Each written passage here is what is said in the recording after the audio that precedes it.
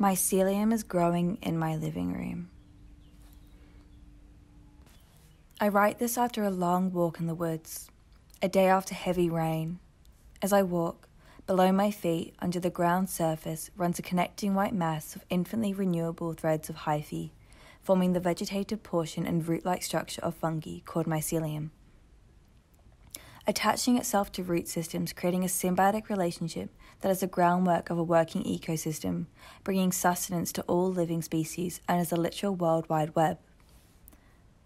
Sporadic communities of fruited fungi that most of us just know as mushrooms reveal themselves to those who wish to look. The forest engulfed in a smell of damp vegetation and soil, a smell I thought to be the woods and what I now know to be mycelium. If I am to tell you the story of a design student becoming a material designer, growing oyster mushroom mycelium and weak composite materials in her living room, I must first tell you the role of mycelium in the world, both past and future. Mycelium is nature's nutrient supplier and mortician. Mycorrhizae are expanding the extensive root system surface area, connecting it with the soil to exchange water and minerals to plants, providing greater amounts of nutrients. Fungi also does the dirty job of decomposing living matter, digesting the organisms, extracting nutrients, returning it back to the ground and other plants, creating the infinite circular loop of life. Fungi has been performing these roles for billions of years. In recent years, we have deployed a new job utilizing fungi, unlocking its potential as a product material. Its ability to digest some of the hardest materials like lignin and cellulose, whilst creating strong connective tissue that forms a solid mass, has lent itself well to the expanding world of biomaterials. Modern companies like Ecovative, MycoWorks, Biome, and Boltthread have all harnessed the power of the root-like structure mycelium. Mycelium is grown on sawdust or agricultural waste. They form a thick mat that can then be treated to resemble leather or create composite structures to make furniture and even building structures, all using a variety of different fungi from reishi to oyster mushrooms. Anna Lowenhout Singh, in her book, The Mushroom at the End of the World, looks at nature in three ways. First nature, which is the ecological relations. Second nature, the capitalist transformation of the environment. And third nature, that lives despite capitalism. She goes on to write about third nature, but I see this story of material experimentation and development being positioned in second nature, as we look to nature to transform our capitalist structures and use it to produce new products that are shifting the way we view the value of goods and also Mother Earth. I think it's time to tell you about the design student come self-proclaimed material designer, who for the past 5 months has dedicated herself, time and life to developing her particular type of mycelium composite material. Her pursuit morphed into intrigue and obsession for the potential of nature and post-consumer waste, looking at how she could start at the very beginning of the design process, materials. She looked to her predecessors and fellow material designers to see what they had made.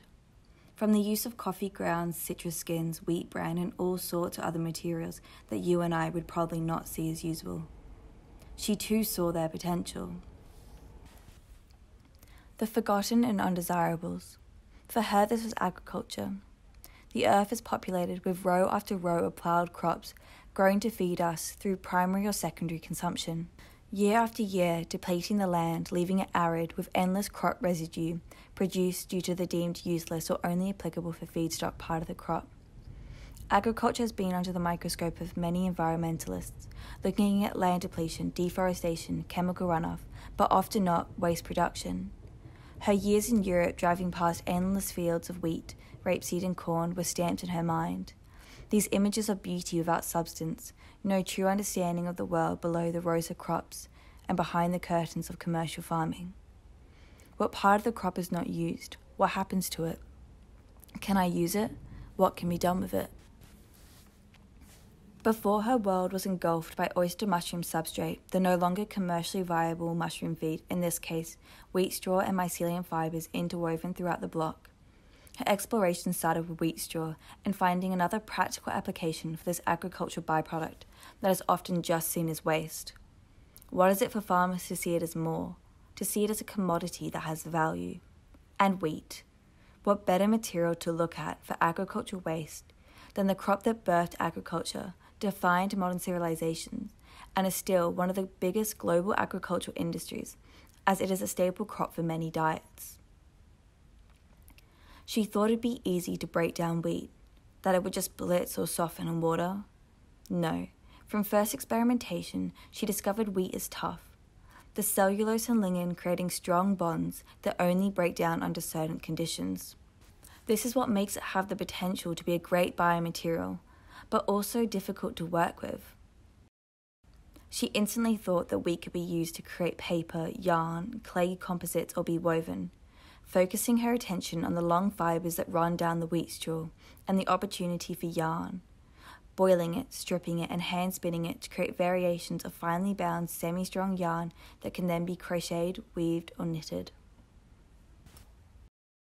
Her pursuit and desire for a sustainable, thriving future that she could positively contribute to, and her constant grappling with the implications of design in relation to consumerism, pushed her to fight for change in the only way she knew how: design.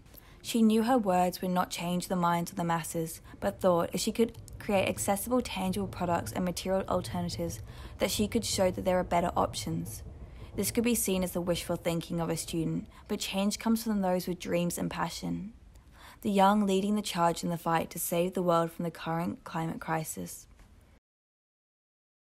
Sourcing responsibly changed her course of action, leading her straight to the Mushroom Lady, an artisan oyster mushroom farmer based in Kent, sparking a collaborative relationship between them.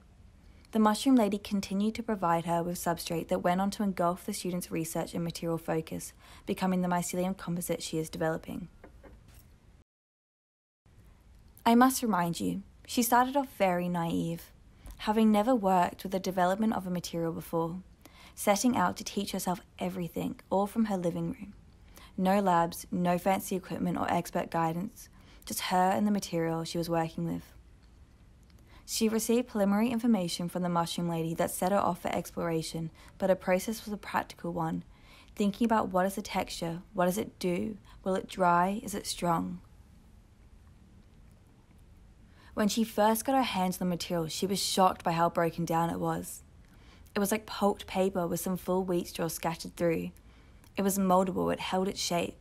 It is what she'd been trying to achieve in previous experiments to break down the wheat, but instead it was done for her, by this living organism that was externally digesting the wheat, creating strong mycelium bonds that held the material together. She instantly knew she was scrapping her previous experiments and pursuing the oyster mushroom substrate. The repetitive daily practice all revolved around her living room, a far cry from the damp subtropical forestry that oyster mushrooms thrive in. Her kitchen is a homemade laboratory where she prepares her materials. Under her dining room table, a cardboard box that provides the perfect dark environment to grow the mycelium composite, and the dining room table, covered in samples and experiments, becoming a place of analysis, reflection, and extensive note-taking, cataloguing the smell, grow time, texture, structure, appearance, and how it reacts over time. Her process involved preparing containers, trialing cardboard, silicone, with holes or without holes. She molded the substrate, sometimes adding coffee, different flours like buckwheat or oat flour, whatever she already had in her flat.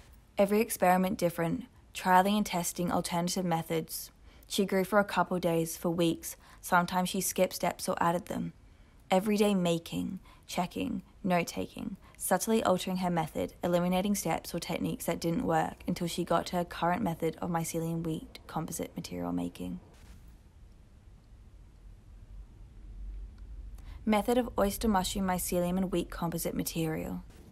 1. Sanitation. Preparing the equipment, washing the containers and then sanitizing with disinfectant or rubbing alcohol. Wipe down the surface of the container. 2. Molding materials and first grow. Wearing gloves, break up the substrate mixture into small pieces.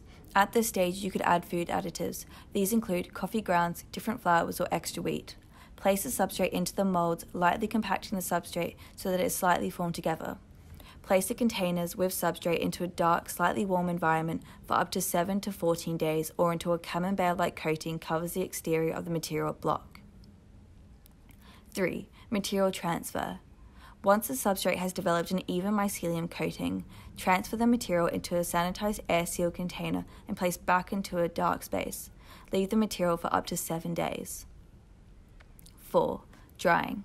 Remove the material from the container and follow either drying method. A. Air drying.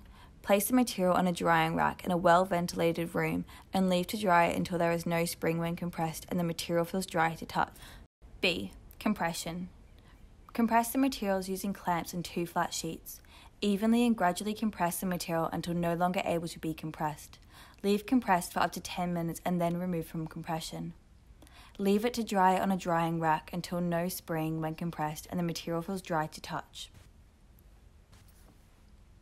She intends to continue the daily repetitive process, establishing it as a process of design, evolving the material method to produce the best and most efficient material. She knows that she must move out of her living room and design studio, finding a better home for the material development exploration in a laboratory, conducting controlled tests and determining the nuances that affect the growing process. Her experimentation process is also fueled by academic research and deeper biological understanding of mycelium, allowing her to manipulate the mycelium to grow faster and have stronger bonds. She came to know the material almost inside and out. Through initial observations and touch, she could tell if the substrate was old or young, fruited once or twice, if the mycelium was strong and would grow, the material changing every day. Her daily activity of making new experiments meant that she could feel it age and grow. Mycelium fibers becoming more dense and the substrate harder. She knows when a batch is of different quality, altering production method, producing different strength and structure qualities of the composite. She has received some bad batches that are dry, barely broken down, and difficult to grow, taking 4 times what she is used to. It is infuriating for her to have the material not work in the way that she has come to know it, having to look to new approaches and ways of caring and preparing the substrate. This illustrated to her that she is at a point where she needs to be working in a laboratory and with controlled, consistent variables. She also needs a better understanding of how the raw material substrate is formed in the farm. What are the environmental factors? Moisture, light, and temperature. Failures define her success. No failure was a true failure as it built her knowledge. She is still running into some as I write this. Mold, however hypnotic she finds it, the green speckled gems embedding themselves on the surface of her samples were a barrier that left her puzzled and at war with the growing method. She wishes to explore it further, but that is a whole nother rabbit hole. Therefore, for now, she is just conducting temporary solutions. Her first battle was killing the mycelium so that it wouldn't grow into the user's wooden furniture. She tried baking it, but found the mycelium to be persistent, long fibers growing from her sample surface. She tried baking it at high temps, low and slow, twice, 3 times, until she tried compression, suffocating the mycelium, killing it, and naturally drying out the blocks. Something she found out by chance, influenced by extensive testing, but still an accident or just why not attitude, leading her to realize that the composite dries out on its own just over a longer period of time. The blocks shrivel up, collapsing and creating irregular shapes. She defines herself as a material designer. This is not to be confused with a material scientist. They are 2 fields that hover around one another, but their approaches and outlooks are quite different. A designer approaches materials in a practical and physical way, whilst looking at the wider world, seeking to find solutions, considering the wider implications of the material, the production, sourcing, and application, establishing the material qualities, not just the physical properties. A material scientist looks at the chemical composition and has scientific training working in controlled laboratories. She seeks to continue to find material applications for agricultural byproducts, progressing her approach to materials and development process. She tried laser cutting, hand sawing, carving, drilling, realizing that it all goes against the beauty and nature of mycelium. It grows. It is a slow process, a large part out of the control of the user. It will form into any determined shape, and when you're done, it will decompose, leaving only nutrients behind for the circular loop. I should tell you, the mycelium composite is pretty cool. It's buoyant, fire-resistant, self-extinguishing, and biodegradable whilst being strong. It is something in between MDF and chipboard. It could be used for plant pots, dry vases, cremation vessels, and even furniture. The material's only at a middle point of development. These speculations will turn into real applications through further prototyping and testing. She shares her developing material method to fellow biomaterial and mushroom enthusiasts seeking collaboration, seeing value in open sourcing. Novices and material practitioners grow the material in different environments, loosely following her method whilst creating their own, evolving the Mycelium wheat composite together but remotely. I'm a member of her club, the Mycelium Club, where she allows me to grow my own mycelium samples, sharing with me her method and providing me with a variety of mixtures in order to see how they all grow differently. I was one of those people just intrigued by biomaterials, no knowledge and no intent to do the work to perfecting it, but she let me see the opportunities that arise when using mycelium, making me want to now grow more than just sample tiles, and implementing it into my design process. Making molds that the mycelium wheat composite can grow in, possibly making furniture or growing the blocks together. I feel opportunities have opened up for me through seeing the possibilities to make with more than just conventional materials like wood, metal, clay, and plastic. She created a place for exploration, encouraging others to participate, seeking to expand the material and the Mycelium Club. A display wall was made to showcase experimentation, her progression in the material development whilst also allowing others to showcase their own mycelium composite.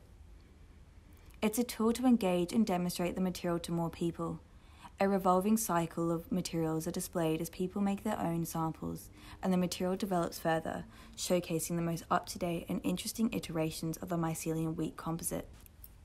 I joined her club by seeing this wall, taking her method pamphlet and contacting her to start growing my own mycelium composite. There were group Zoom meetings and check-ins, creating a real community of us ragtag team of mycelium enthusiasts and amateur material designers. Now my material sample is displayed on her wall in her studio for more to see and join. Her material development and practice is still growing, slowly and under controlled environments and parameters not too dissimilar to her mycelium wheat composite. Recognizing that she is just the beginning stage of the growth process, it will change. The method shared in the Mycelium Club and with her display wall will be different, until there is no need for a display wall, as you will be sitting on a chair made of the mycelium wheat composite admiring the next biomaterial exploration.